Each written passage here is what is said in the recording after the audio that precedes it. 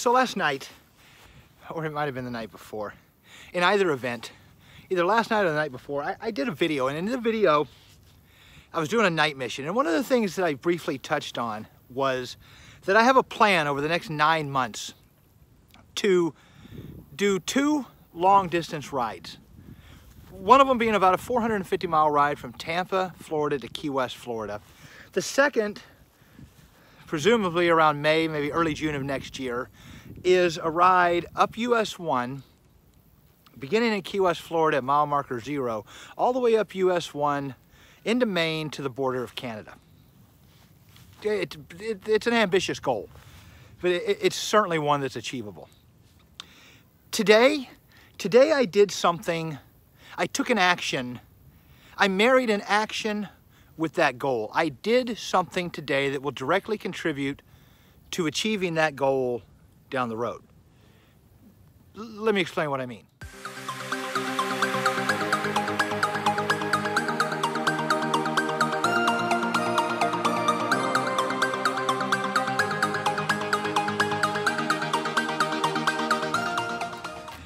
So if you follow me on YouTube, then you have probably at some point heard me reference a lady by the name of Mel Robbins.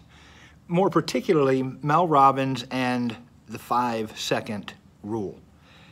If you haven't heard me mention Mel Robbins, if you haven't heard me mention the 5-second rule, when you're done with this video, as long as you're already on YouTube, pop over and look up Mel, M-E-L, Mel Robbins 5-second rule. Okay, there's literally going to be thousands of videos about it. Now, I don't know if she pioneered the 5-second rule or simply coined the phrase. I'm not talking about the 5-second rule, how long you have to pick up food off the floor and eat it before it's contaminated. This is a little bit more serious than that. Like I said, go watch the video. I'm going to paint you the most broadest of terms. In essence, Mel Robbins' 5-second rule says this. It says you have 5 seconds from the time you have an idea to marry that idea with some kind of action towards it, or your brain is going to talk you out of the idea. And she gives many examples. I can think of many examples on my own. One of the examples she gives, and I like it, is you're in a meeting, you think up something to say. It's a good addition to the topic. If you sit there and think more than 5 seconds on it, you're probably going to lose your nerve. Keep it to yourself. The idea is never going to come out for anybody to hear. If you have the idea and instantly say it, or at least make a note of it, or make a recording of it, something, then there's a good chance that that idea is going to live to see another day. You have 5 seconds. I'll give you another example. You see a pretty girl, you see a handsome guy, you think, I'd like to go ask that person to dance.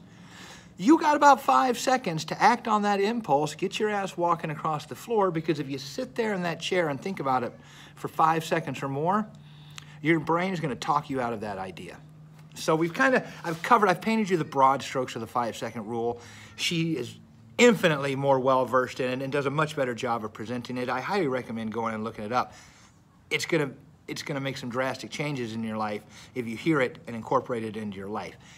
At any rate, I have had this idea to do this long-distance bike ride from Key West to Maine for most of my adult life, or some variation of it, across the country or down the Pacific Crest and go from the border of Canada all the way down to San Diego, some version of that. I've been meaning to do this for at least 20 years. Today I took an action that was specifically designed towards that goal, a small action.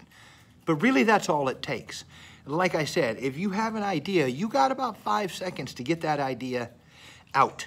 Whether you stand up and say it, call someone and tell them, put it into your recorder, write it down on a piece of paper, etch it on a wall, you've got 5 seconds to do something with it, or your brain's gonna start telling you things like, yeah, but what about this? No, that's not good. Of course, this could happen. And the idea's gone. It dies, okay? 5 seconds. I took a small action today. It's a very small action, but it is a determined action towards my goal. Let me show you. Okay, so let me tell you what I got going on here. This is what I did, okay? What you're looking at here is a pair of Aero bars. All right, what it's designed to do is to improve the aerodynamic efficiency of the rider on the bike. And this is how it does it. I'm going to give you a quick little impromptu description, description, presentation, in any event. Instead of sitting back up on the seat like this, all wide open, catching wind, it provides me the opportunity to bring my arms in, close up my chest, bring my head down, and get into a more aerodynamic position, ideally creating somewhat of a slipstream. Instead of the wind hitting me in the chest, it'll go over my head, down my back, and out the back of the bicycle, okay? Now, I'm on a 42-pound mountain bike. I don't envision that that's gonna increase my speed very much. What I'm hoping it'll do is lessen some of the workload going into headwinds, okay? If I can decrease the amount of watts that I'm having to put in to the same effort to maintain the same speed, even into a 10, 12, 15 mile an hour headwind, that's gonna pay dividends to me over 8, 10, 12 hours a day, 6, 7 days a week for 6, 7, 8 weeks at a time. Down the road, that's gonna pay dividends. It's gonna save my legs, number one. Number two, 8 to 12 hours a day, 6, 7 days a week for 6, 7, 8 weeks at a time, having my hands in the same position all the time is going to create a lot of stress on my hands, my forearms, up into my shoulders, my back, my neck. Again, over weeks and months, that's going to cause problems down the road. So this affords me another position. I can rest on these pads without really having to hold on much more than just enough to secure myself to the bike. A nice light grip, give me a position, take some of the pressure off my tailbone on the seat, take some of the pressure, I should say, off my hands, and put me into a more aerodynamic position. Try to do this without shaking the camera too much. Yeah, I'm sorry. Number three, and I've already touched on this point, this is the biggest thing I did. Doing this was a small step towards my ultimate goal. I have an idea of riding my bicycle 2,700 miles from Key West, Florida to the border of Canada and Maine. This is a small step marrying an action with an idea directing me towards my ultimate goal. So I accomplished three things today. I increased the aerodynamic proficiency of myself on the bike. I increased my comfort level, and I took an action that married my idea with my goal.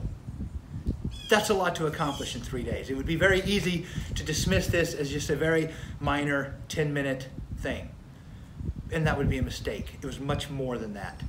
I married an action with an idea and moved myself ever so slightly closer towards my goal. And they look really cool, and they're really comfortable. So it was just a big win. Oh, yay, Michael. Big win all the way around. I just wanna.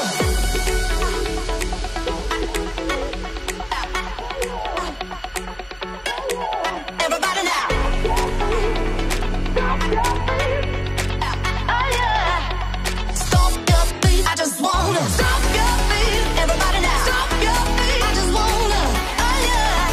Oh yeah. Oh no. Stop your feet. Everybody now. Stop your feet. I just wanna. Oh yeah.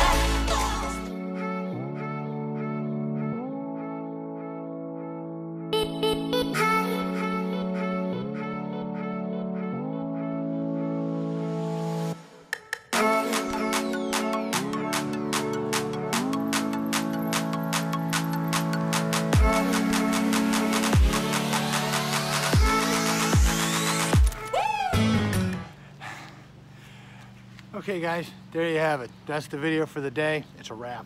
Let me leave you with one final thought, guys. Having good ideas, it's virtually worthless unless you marry that idea and that goal together with an action.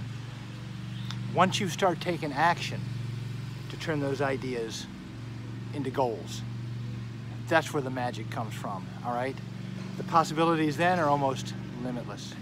There's a lawnmower. There's always a lawnmower or a Harley or a helicopter. I'm sorry, guys. You would think I live in the busiest section of the city, but I don't. I live in a nice, quiet, residential neighborhood. You wouldn't know it.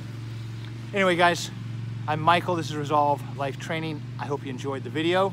I'll see you next time.